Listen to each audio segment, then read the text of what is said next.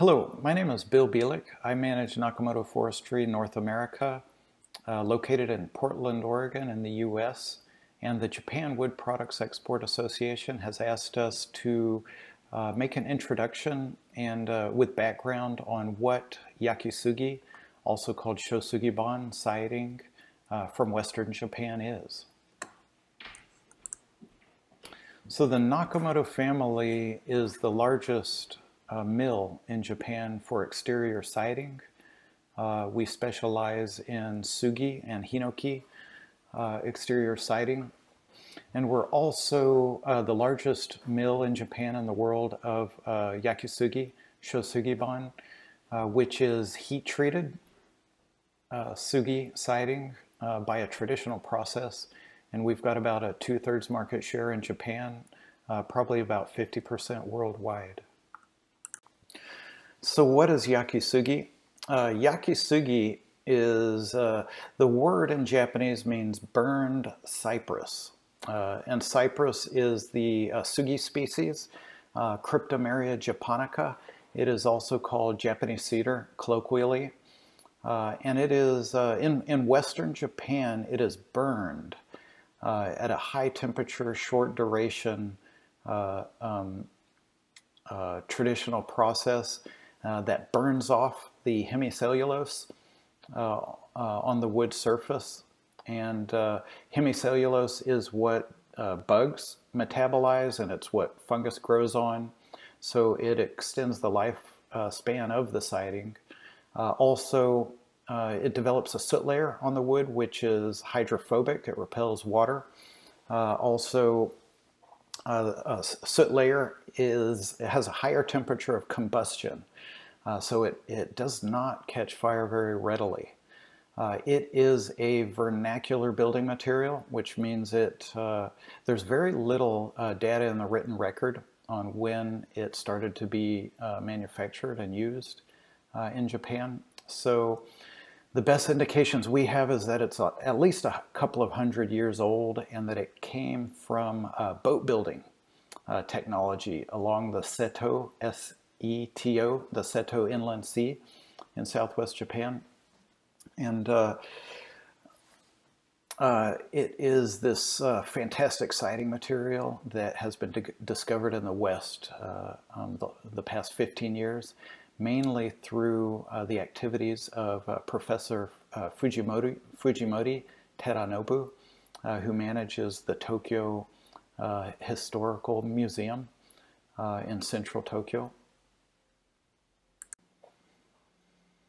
Often in the West, we hear the term wabi-sabi to describe a Japanese traditional aesthetic. And in Japan, it's never used in combination. It's always wabi or sabi. Wabi means the Japanese traditional aesthetic. Wa means Japan, and bi means beauty. And sabi it means patina or rust. So the wabi-sabi term used in English indicates the Japanese patina aesthetic. Every region of Japan has a traditional siding aesthetic. Some regions are mostly stucco siding. Some regions are mostly wood siding, and a lot of regions are a combination with mostly wood, some stucco, or mostly stucco, some wood. There's an interesting pattern throughout the country. In eastern and northern Japan, most wood siding is sugi that is kiln dried, and it's not heat treated by the yakisugi process. But in western Japan, yakisugi is dominant in historical neighborhoods. And you can recognize it because of the mottled appearance. It is generally not oiled on historical buildings, and so it turns gray towards the bottoms of the walls and on north elevations, and on south and southeast elevations it turns a reddish brown from UV mellowing. Nowadays, Yakisugi is generally oiled. Most of the wood we ship in Japan and in the West has an oil finish applied. There are three reasons that we apply an oil finish. One is to get the color the designer's after. Another is to have the color last longer. And the third reason is to glue in the soot layer on the heat-treated siding. But the basic premise of Yakisugi is that the heat treatment negates the necessity of an oil finish, and it's designed not to need any maintenance. So it's often used on house siding and fencing.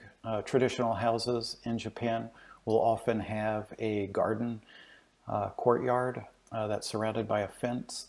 The fence can be made from stucco, concrete block, or wood. In Southwest Japan, wood is very common.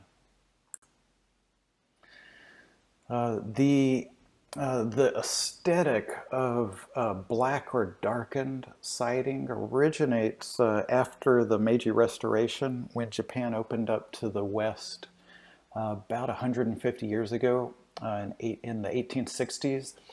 A bunch of architects, anthropologists traveled all over Japan just sucking up information.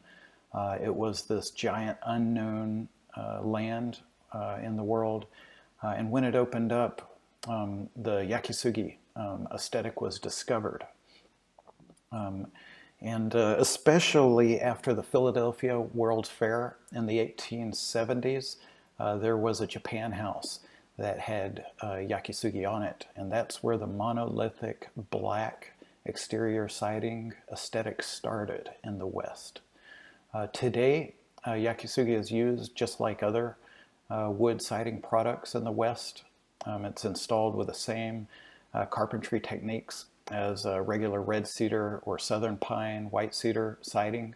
It does not take a specific experience skill set to this product. It's wood just like any other. It's becoming more and more popular. The colors and the oil formulas that we're using in the West are a little different from in Japan. We're using slow drying oil finishes. Black is by far the most common color. Browns are also common. Grays are as well. Gray has never been used in Japan as an oil finish on Yakisugi, but it's actually pretty common in North America. So Yakisugi is made by a traditional millwork process that is very defined. It's not so easy to do because exterior siding must be made in long skinny sticks in order to be installed quickly and straight. Additionally, the millwork parameters are dictated by exterior exposure. The wood can't be kiln dried. It has to be milled by a specific resaw pattern. It cannot be random resaw pattern. It can't be other species such as pine or larch that are too brittle. Doug fir that is not porous enough. There are all these rules that we are required to follow. And if we don't follow these rules, then the result is claims. So we figured all this out over, in Japan, over generations and generations of millwork. But the Nakamoto family has, we've just done testing for decades. And what we find in every test is that the traditional millwork parameters are there for a reason, whether it's wood checking or porosity so that the siding dries out quickly, or the millwork pattern and the kiln drying or the air drying parameter makes the wood more stable in exterior exposure. So that's why we've continued with the traditional products instead of using engineered products. SUGI, the Japanese cedar, Japanese cypress species, has been cultivated for hundreds of years in Japan since the medieval period. All throughout Japan, and especially in on Honshu, the main island in Japan, where the Nakamoto family has timberland. And there are many different variants of SUGI. We plant the variant that is optimum for exterior siding and heat treatment. So the trees grow quickly. They have a defined growth ring pattern, as few loose knots as possible. And it's a structural log so that it has a low deflection, and it's useful for construction grade as opposed to, say, a boat building species of SUGI.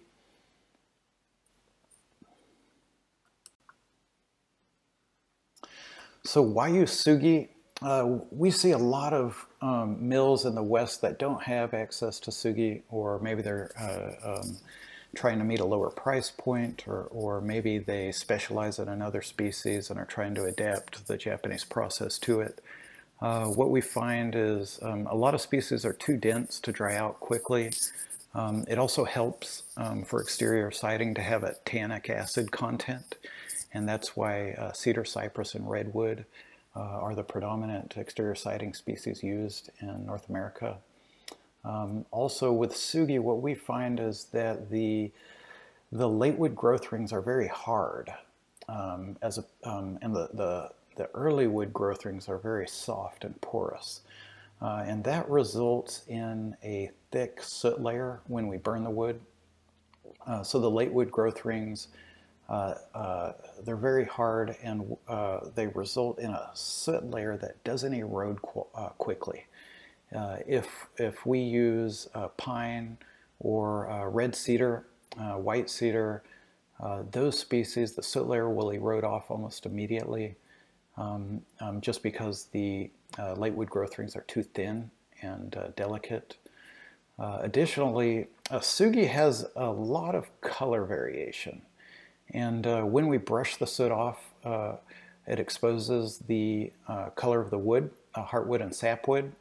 Heartwood is a reddish brown, a variety of dark to light to reddish brown, and the sapwood is blonde, blondish to yellowish, and it's just a beautiful wood when we brush off the soot. And also over time, as the siding is exposed to weather over 50 or 60 years, that soot layer will simply erode off.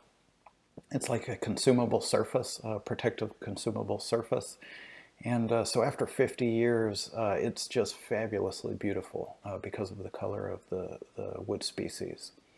It's also a very ethical wood species to use. It's fast growing.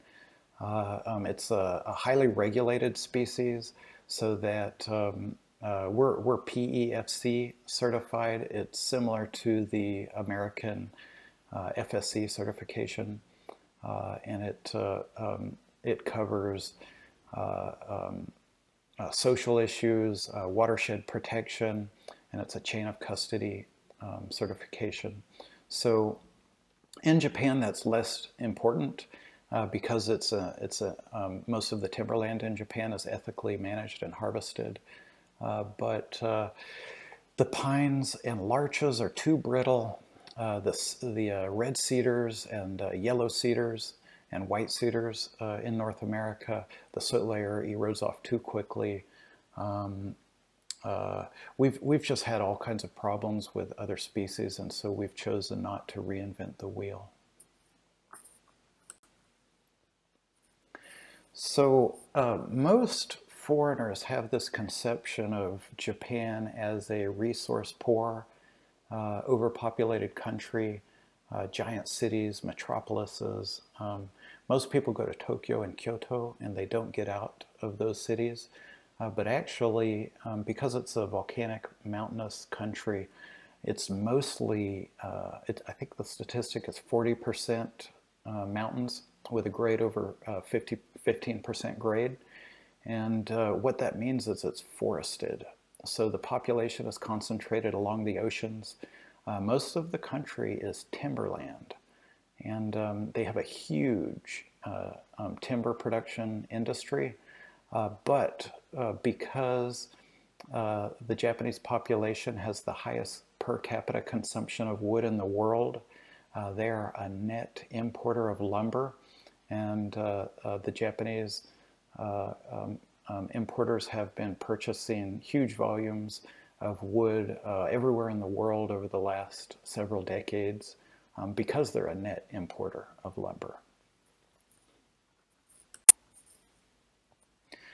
So what are the characteristics of yakisugi, also called shosugiban? It's made exclusively from sugi. It's a holistically manufactured material, which means we have to follow rules all the way from log selection to millwork, to the drying protocols, to the heat treatment, to how it's brushed and how it's finished afterwards. A lot of the millwork is counterintuitive and different from regular siding millwork, simply due to the Japanese heat treatment process, which is a high temperature process. Everywhere in the world there is some kind of traditional wood heat treatment. Humans have burned wood and heat treated wood since before history, whether it is spear tips or fence posts or siding. It's just, it's kind of a universal technology. And the Japanese technology is optimized for a thin plank siding application. High temperature, short duration, so it's about 1800 degrees Fahrenheit for 3 to 5 minutes to burn off the hemicellulose in the wood. It also makes the planks more dimensionally stable. So they stay up on the structure for decades and decades straight without cupping, twisting, warping, crooking, crowning. And also the heat treatment case hardens the surface. So oxygen does not penetrate as quickly, so it burns slowly. And in combination with a soot layer, if we leave the soot layer on the wood in combination with a case hardening, it actually creates a class 1 product by ASTM E84 flame spread characteristics parameters. And one important point is that due to the manufacturing protocols, it is a high temperature, thin plank process by nature. We can't do it on thick stock material. We can't do it on any thickness above about 5/8 inch. If we try to burn a piece of wood over 5/8 inch in thickness, the boards move dramatically because of moisture content difference, surface to center on the piece of wood. And so we can't, unfortunately, use it for 4 quarters, 6 quarters, 8 quarters, or beams. If you burn anything, it'll, of course, help with the surface characteristics, durability, and what have you. But we're talking about manufacturing a claim-free material that will last at least 100 years without any maintenance. And so this is a very narrow, defined knife edge that we have to walk in order to get a good product for our customers. So fire resistance is an interesting subject. And as mentioned earlier, the soot layer on yakisugi has a higher temperature of combustion than non-heat treated wood. So it's about 200 degrees higher than regular KD siding. And so what we've actually seen in the field in California is that the siding doesn't catch fire. And we do not need to apply fire retardants to get Class A or Class B fire resistance. And so, which is this, it's a huge breakthrough for using wood. Wood is losing out to cement board and stucco in a lot of the higher fire zones in the West. So the Yakisugi is this fantastic material that achieves not only the fire resistance, but the sustainability parameters. Wood is so much more sustainable than any kind of cement-based material in terms of carbon footprint. It's also fabulously beautiful, so we're able to offer that to the exterior siding industry in the high fire zones. Additionally, for interior applications, hospitality, or institutional projects, retail, where there's high occupancy for interior, we can offer a Class A material, and so it's pretty common actually for interior applications as well. The manufacturing process is easily understood with this image. So we have this on our website just so that people can wrap their brain around it. But we start with SUGI. The SUGI species it's just regular SUGI wood. Then we burn it into what we call a suyaki, a pure charred material. And then after it is burned, we can use it as is or brush it to make what we call a gendai. In Japan, it's called brushed or arai, where the soot layer, most of the soot is brushed off to make it just a little more user-friendly and less exotic, less delicate surface.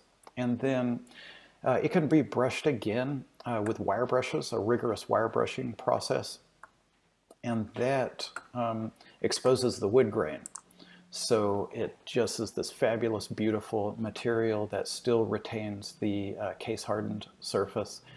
So it is bug and fungi resistant, fire resistant, at the same time that the SUGI color and grain is exposed.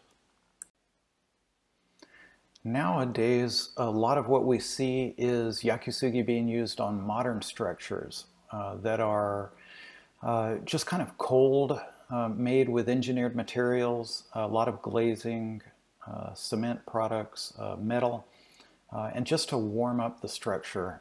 A lot of designers need something, and wood is often a solution for that. Additionally, what we see on large projects, commercial projects, is that wood siding is a cost-cutting measure. When the architects are engineering their budget, they go to our siding because it can be half to a third of what an engineered material will be. Our products are in the $8 to $12 a square foot range, and most of the cladding materials used on commercial projects are much higher than that, maybe $15 to $30 range. So it ends up being a cost-cutting measure, which is pretty interesting. We see it used on institutional applications, retail, hospitality, mixed-use apartment complexes. We see it used on museums, nature centers. This is the Audubon Nature Center in Philadelphia. It ties the modern design into the surrounding landscape a lot of the time, and that's why architects will spec it in. It's often used on apartment complexes, mixed-use buildings with shops on the first floor, residences upstairs. We also see our product used on interiors for high-end restaurants, small and large, a lot of bars, lots of sushi restaurants throughout North America. However, our market is mostly residential exterior. That is the predominant application of Yakisugi, not only in Japan but in the West as well. It is a fantastic material for residential applications. Commercial needs, especially institutional, are often very demanding in terms of warranty, color durability, But for residential, we're shipping to homes that they're all custom homes, owners' dream homes, and they've saved up their entire lives to build something beautiful. And when they do it, they want to surround themselves with something beautiful, and not just cement board or brick or painted wood.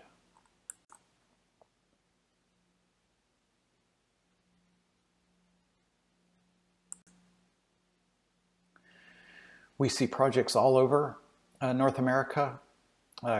Canadian market is actually better for us than the American market per capita, believe it or not. This specific project is in Colorado. The suburbs around the big cities, whether it's Seattle or New York, Washington, D.C., Austin, Texas, LA, San Francisco, these are the big markets. This specific project is an institutional project on the Hudson, just north of New York City.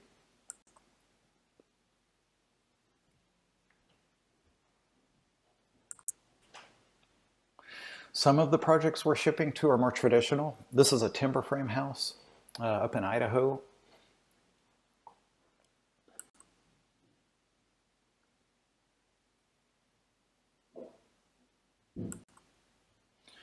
I mentioned it earlier, but SUGI is installed the same way as any kind of wood siding. It does not take experience.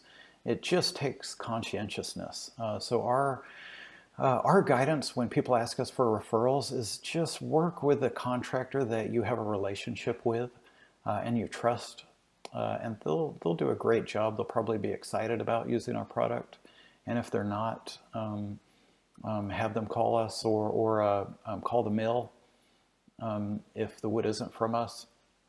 And it's wood just like any other. They really have nothing to be concerned about.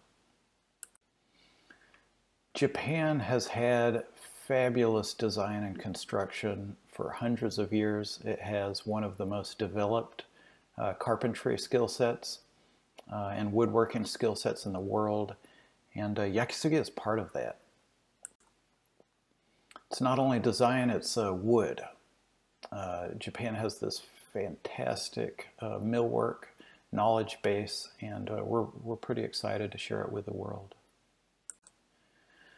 Additionally, as mentioned earlier, wood is just so superior in terms of sustainability metrics and controlling global warming.